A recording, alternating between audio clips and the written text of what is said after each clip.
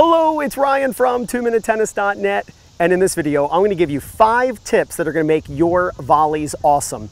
Tip number 1 has to do with your elbows and having your elbows out away from you. In fact, let me show you this from the side. Now, when your elbows are out away from you, think of putting tennis balls under your armpits, and you're going to raise your elbows so that the balls fall out. When your elbows are out away from you, it helps keep your swing small. One of the things I always hear coaches talk about is to keep your elbow in front of your rib cage. I completely disagree with that, and I'll show you why. When the elbow is in front of the rib cage, that's when the racket lays back all the time. And if you're a coach, you'll see the elbow's in front, the hand's in front, but then the racket lays back because they've got no power. So the fix to that, and the fix of having a racket that's laid open, is to push the elbow out. When your elbow is out, look what it does to the racket. It makes your racket a wall. So when your elbows are out away from you, whether you hit a forehand or a backhand, two-handed or one-handed, having the elbows out helps keep your racket very square against the back of the ball. So I'm going to hit some volleys here, and my focus is going to be that my elbows are out away from my body. I want you to see my elbows out, sticking out of the side.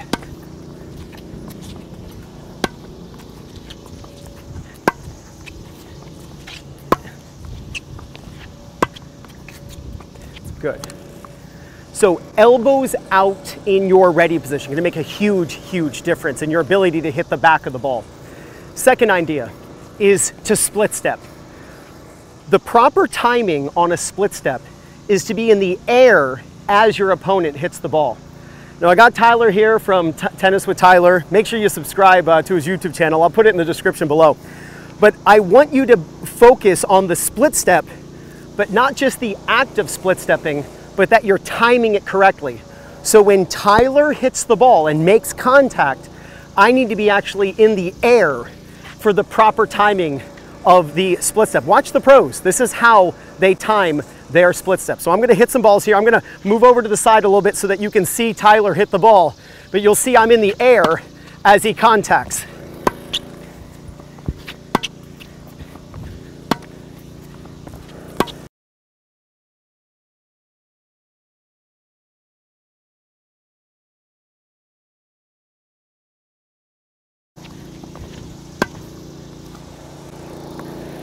You want to be in the air as your opponent makes contact with the ball because it synchronizes your brain and your reaction time with when your feet hit the ground. You want to be hitting the ground with your feet when your brain recognizes where the ball is going. It would not be correct to land as the opponent hits. And by the way, as a coach, I've said that to juniors and beginners, like, okay, split step when the opponent hits, but the advanced timing of the split step, the true timing, is to be in the air as your opponent makes contact with the ball. Tip number 3, you want to keep your hand below the racket. As a coach, I've in the past said things like, you know, keep your racket head up, keep your racket head up. But really, can I have a ball, Tyler? If somebody is hitting the ball like this with their volley, and the ball is in the middle of the racket like this, the problem isn't that my racket head wasn't up. The problem is that my hand wasn't down because I made contact with the ball. So a few years ago, I stopped teaching keep your racket head up. What I started teaching is keep your hand down.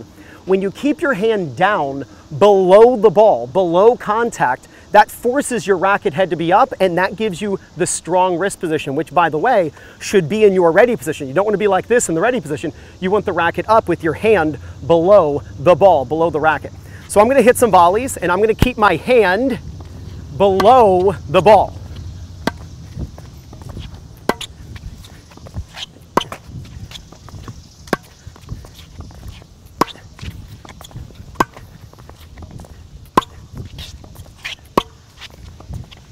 Now, when I made contact, in fact, I'm going to do one right here. When I make contact with the ball, you'll see that my hand is below contact. Just one ball here, Tyler. Look how my hand was below contact. That's what you want. It gives you a strong wrist position so you don't swing. Third tip, you want to put the racket face in the way of the ball. When Tyler is feeding this ball, the ball is going to arc with gravity. The ball is going to spin with topspin. So the ball, this parabola, is changing as it comes over the net. A mistake I see players make is they set the racket too high on the volley, then the ball drops, and then they're forced to chop. Rather than setting your racket above the height of where the ball is going to arrive, see into the future. Know where the ball is going to arrive right off the opponent's racket and set the racket there. Then you don't have to move the racket and you can push flat through it rather than having to chop so much. So my goal, if you could feed the ball a little slower so there's a little more arc to it, maybe even a lower ball, you'll notice how I set my racket where I'm planning on hitting the ball. Now, if I'm planning on hitting here and if I'm going to attack it, that's a different story. Again, I'm going to put my racket where the ball is going to arrive. So watch this. I'm going to put the racket down. I set my racket here. That was a perfect feed. I set my racket where the ball was going to arrive. Do that again. Now, you might say, but Ryan, shouldn't you, one more time, shouldn't you attack that ball and go forward with, before it drops below net level? Yes, but I'm just giving you an idea of when the ball is coming to you, because I'm pretty close to the net here.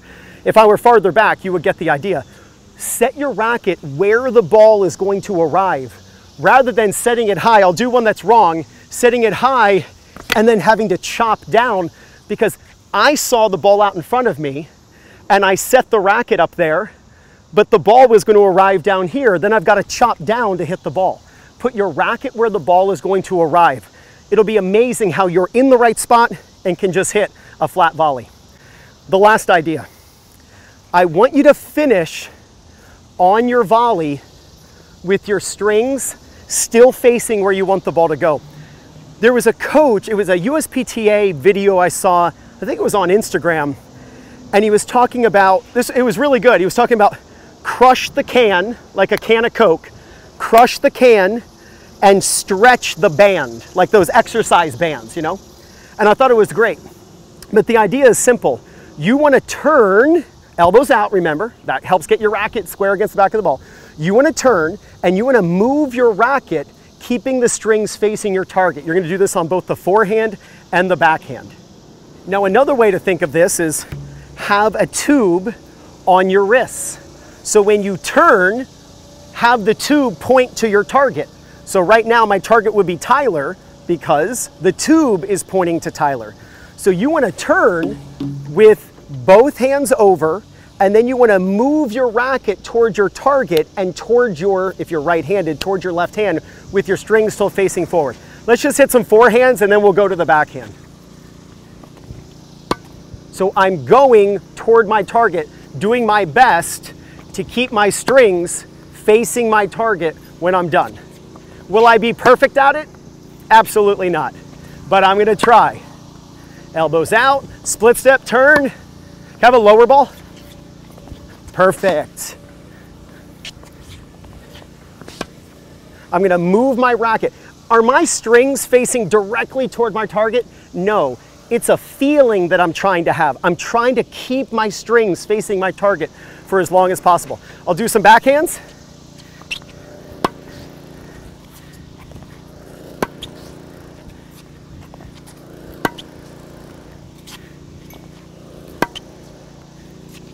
You can see my left elbow is up. If the elbow drops, that's when the racket opens, right? So coaches always talk about that back elbow being up. That's why we want the elbows out in the ready position. If your elbows are down, that's when you start taking big swings. Elbows out, 2 more backhands.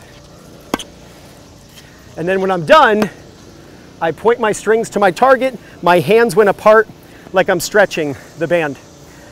Watch this video before you go out and play, especially doubles, because there are so many volleys that are hit when you go out to play doubles. But review this video. Let me know what you think in the comments below, which tip is going to make the biggest difference in your volley game. But use these tips and there's no doubt you're going to gain confidence, win more matches, and play much better tennis. This is Ryan Reedy from 2minutetennis.net. You got this.